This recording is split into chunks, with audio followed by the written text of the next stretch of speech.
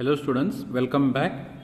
In today's lesson, you will learn how to prepare preferential creditors as per list D, and the preferential creditors amount subject to the following.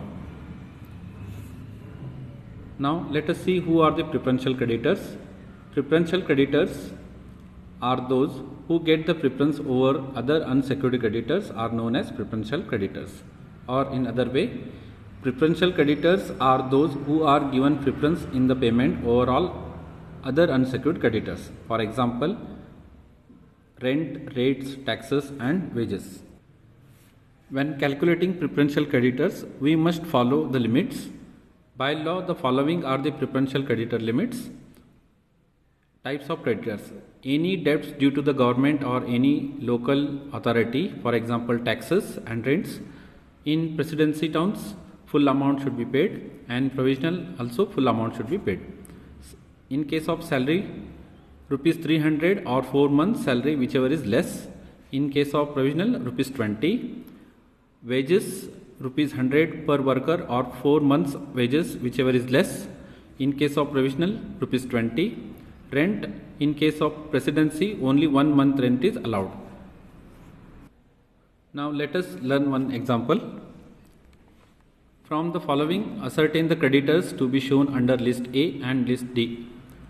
Trade creditors 1 lakh, income tax 1200, municipal tax 1000, office clerks in bracket 8 persons, salaries for 4 months rupees 4000, wages in bracket 6 persons for 4 months 700, rent due to landlord for 3 months rupees 3000, private loan 10,000, loan from his wife in bracket out of Stridan 5000. From this detail, we need to bifurcate the items comes under list A and list D. Now let us see the items that comes under unsecured creditors as per list A. Total trade creditors 1 lakh, salary exceeding preferential limit 1600, that is 8 persons are given and the limit is 300. So from the 4000 total amount, 2400, 1600 is considerable. Wages exceeding preferential limit rupees 100, 6% into 100, 600, out of 700, 600 deducted and 100 is considerable. Rent for 2 months 2000, private loan 10,000, loan from wife 5000. For loan from wife, if the wife has given the loan to her husband out of her personal property or dowry or self-earned income or out of funds received from her parents in brackets 3, then the amount of loan is included in creditors. On the contrary, if the wife's loan is out of the money given to her by her husband, then the loan is taken as capital of investment.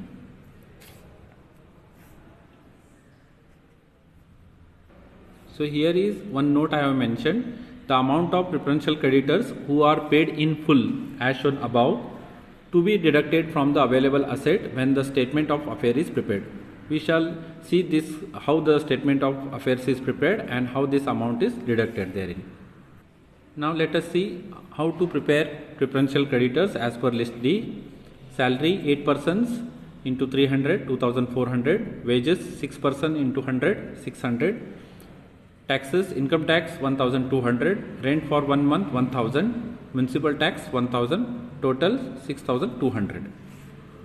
Here also I mentioned one note: the amount of salaries or wages or rent in excess over the limit prescribed by the law shall be included in the list of unsecured creditors under list A.